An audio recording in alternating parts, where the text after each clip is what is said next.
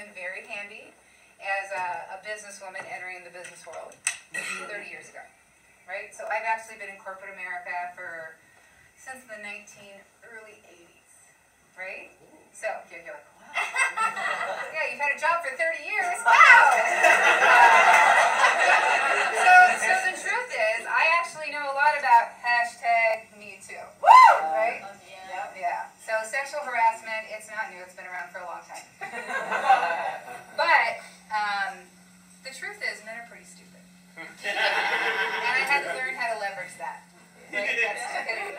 So it was kind of like this. Hey, Tristan, you know, if you wore a little bit shorter skirt, you'd probably go out and be able to get that deal.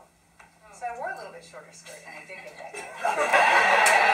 Hey, Tristan, if you were blonde, you might be able to get a little bit more money, maybe a better territory. Maybe those clients will want to do business with you.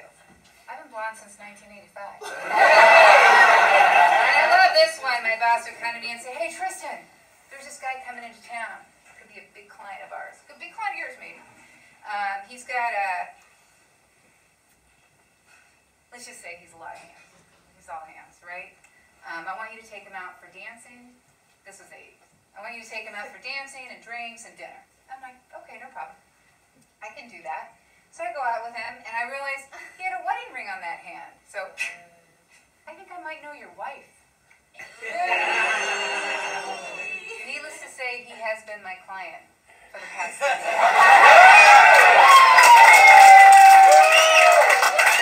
And now I do know his wife. So #it worked. So now I'm a little bit older. A lot of my clients are retired, and no one's asking me to show them anything. So in fact, last week I actually got pulled over for speeding in my Prius. Alright. And I couldn't even talk my way out of the ticket with the cop.